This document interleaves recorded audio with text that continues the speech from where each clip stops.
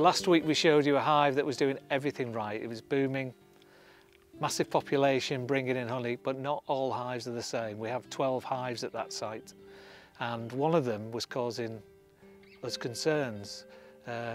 We narrowed it down to it being queen issues, but we weren't entirely sure. And so we'll talk you through the process that we went through to sort of rule a few out, rule a few in, and then what we did to put it right as well.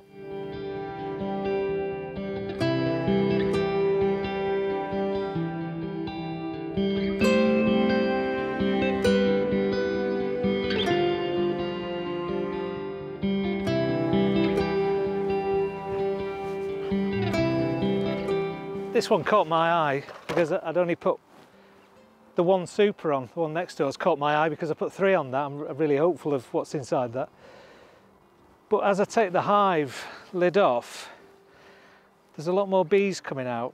The temperament from the other hives, particularly the first one we looked at, is very different. They seem a bit more agitated. Only 4 seams of bees in this one. So we'll have a look. I'll take the dummy board out. You can tell just by the temperament of this hive that there's something going on. So we'll find out. They've got a smaller number of bees. Lots of stores on this frame. They are bringing in pollen, which is sometimes a good sign that they're a laying queen. But we'll just put that one to the back of there. Followed by another predominantly pollen and honey frame. So no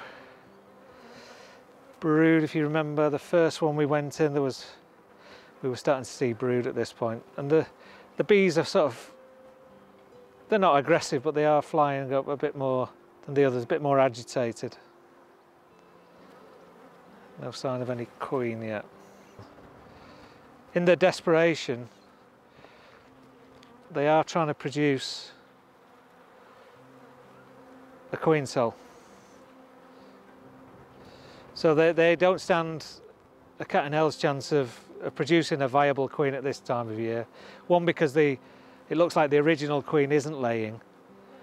But they may be just found an egg or something, or we have what's called laying workers in there.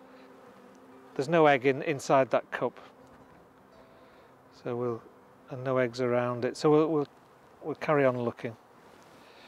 It looks like we've got a queen, but she's not come back into lay. The queen is dead, is another possibility, and there is no queen at all, just by the lack of brood. They've got another pretend queen cell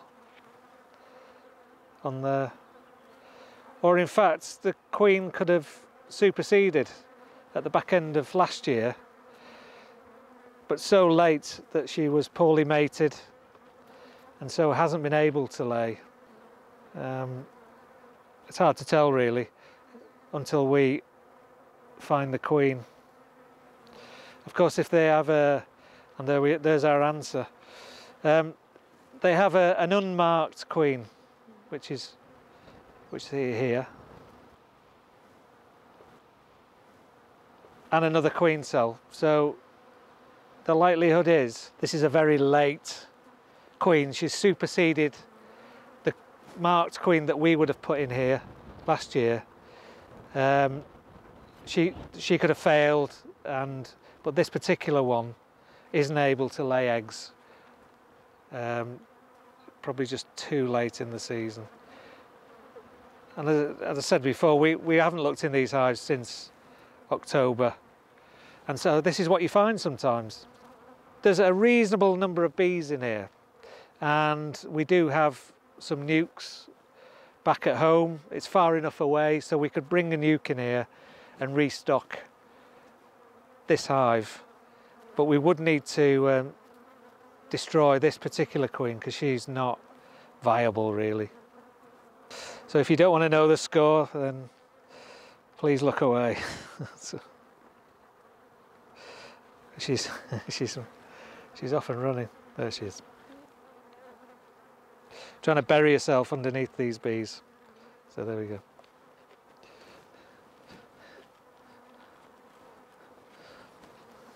So this hive is now queenless, and we'll repopulate that with a nuke because there is a nice number of bees. They will, again, they'll try and raise something themselves which will be pointless. They don't have any, there's no eggs in here at all. There's lots of stores still left in the hive, so we'll, as we did with the first hive, we'll just equalise those out to make sure the new queen's got some laying room. And that's it. So 11 out of 12 is a pretty good number. We do expect, you know, a few losses over the winter, and that one was unavoidable really. So we'll close this up. Still got foraging bees, they'll still collect a bit of honey, although probably such a small population they won't do that. But I'll bring back a nuke tomorrow and repopulate that. It's a funny thing that if you put two colonies of bees together, they will fight, presumably. I think these would definitely fight. If you put three colonies of bees together, they don't fight. And I think it's because all the pheromones get mixed up. So what we'll do with the colony we'll bring, we'll put a sheet of newspaper, old colony, new colony, but the new colony will have a queen. Just put a tiny hole in the newspaper, and then gradually over a few days, those pheromones of the old queen will disappear. She's now been dispatched anyway. And those bees will grow to love this new queen, and they'll all amalgamate as one colony. And yeah, there's still plenty of time for us to get some honey off this. It's going to be, they've not had the best start, but we shall try and intervene, and we can follow this hive again. We'll see what happened, see if the intervention worked, and it's what makes beekeeping interesting. We need to get rid of that queen, because if you put two queens together, they'll fight. And knowing our luck, the one we don't want will win. So yeah, we just dispatch her, and then these existing bees they'll be desperate to receive something new queen wise, and we'll put her on with that little bit of newspaper trick, and they'll, over there a few days, they'll amalgamate. And this is definitely one we should come and revisit, and because it's these problems that are more interesting, and how you learn to get away from problems. Because if we did nothing at this point in time, this is a dead hive with no intervention. So we went back and requeened the whole hive by dropping a nucleus in. Two sets of bees. We want to go back sometime in the future. We'll make it a forthcoming episode to go back and see how that hive is doing, whether the queen was accepted. And they should be off and running. We should have sorted the problems out. They should be producing honey, the queen should be laying. We're optimistic at this point, but we don't exactly know. If you like and subscribe, you can come on that journey with us, find out what happened with our nuke. Fingers crossed everything works fine.